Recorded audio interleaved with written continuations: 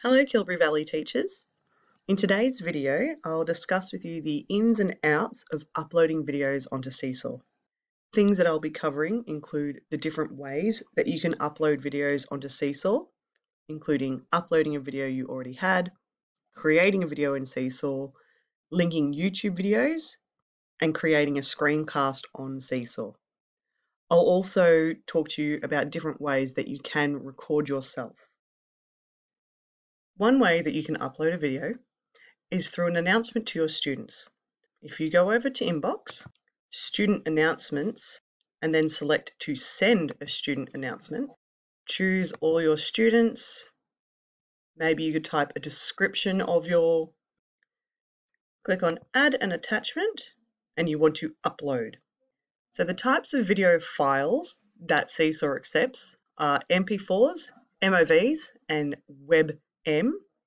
If you're not sure how to tell what type of file your video is, if you go to where your video is saved, right-click in the white, go to View, Details, under Type, MP4.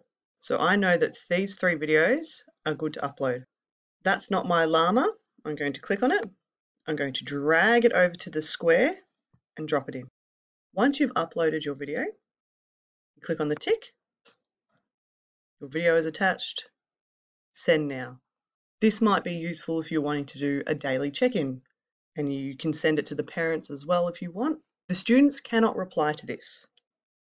So if you want them to do an activity, it would be best to put the video into an activity. That's something I'll show you later. Okay, so now you can see that in my students' inbox, they will receive this video from me. There are a variety of ways that you can record yourself. Your laptop should have a camera on the front that you can record yourself with. So if you were to search for camera app, there we go, my front facing camera is up. I've got it selected on video. So as soon as I press video, it will begin recording and it will save my video for me. That's how I did the one that I uploaded just then. You could record yourself on your mobile phone. You'll want to then transfer that onto your computer, so it's saved there. You could transfer it with a cord or by emailing it to yourself, depending on the size of the video. Another option, you could record yourself using your iPad. And again, you'll want to email that to yourself or transfer it straight onto your desktop, depending on the size of your video. Let's say I wanted the students to respond to the video. Maybe I'm wanting them to do a book review. We'll add an activity, and now you're going to actually create your own. So create a new activity, put the details of your activity in here, then scroll down, add template for student responses, upload your file, and drag and drop it in here again, just like we did before. Once your video is uploaded, click on the tick, click on Save, and you've now created an activity. Assign it to your class, and the students will now be able to watch the video, and then they'll be able to answer these questions and send the answers back to you. Another option is to record your video directly into Cecil. So when you go to send your announcement, add an attachment, and select video. This will open up your front-facing camera. Now, when I'm ready, I can click on one of the record buttons.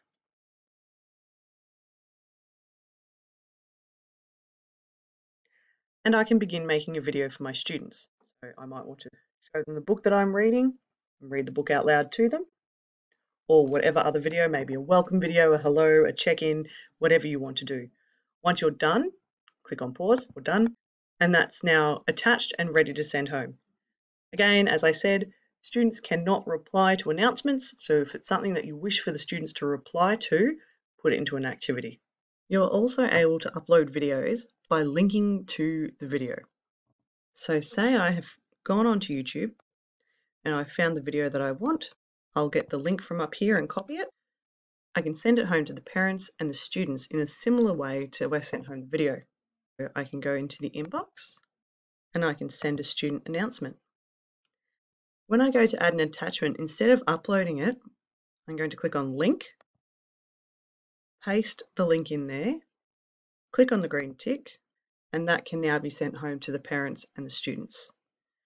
Again, please remember, students cannot reply to an announcement. So if you're wanting them to reply to your video, you'll need to do it as an activity, as I showed you before. The parents can reply to an announcement though. One final way that you can send home a video is through the drawing function. So again, go to my inbox. I'll click on send an announcement, choose who I want to send it to. But this time when I add an attachment, I'm going to go to drawing. In here, you can click on record.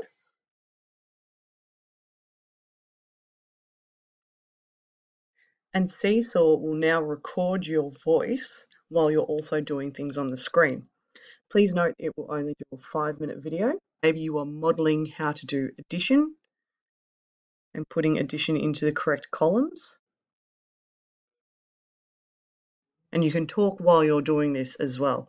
And when the students see it, they'll hear your voice at the same time as you're doing things on the screen. So yes, this is not a video of you, but this is essentially them watching you work on the whiteboard. Once you've finished your recording, click on done. You can review it here, so you can play it, listen to it, make sure you're happy with it, re-record if you have to. If you're happy with the video, you can then click on the tick and it's ready to send home. Again, another reminder, students cannot reply to announcements. So if you want them to reply to it, please send it as an activity. Now I'll try and answer some of the questions that you might have about videos and seesaws.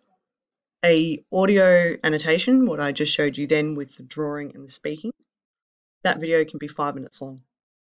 If you're leaving an audio comment, so you're making a comment on a student's work and you're talking instead of typing, that can only go for 2 minutes. Videos can only be 5 minutes long. Video size can only be 500 megabytes. And the best thing is, don't worry, you cannot fill up your Seesaw. There is an unlimited storage space on the Seesaw journals. So guys, I hope that was helpful for you. If you do have any questions, please let me know and I will do my best to answer them for you. Thank you. Bye.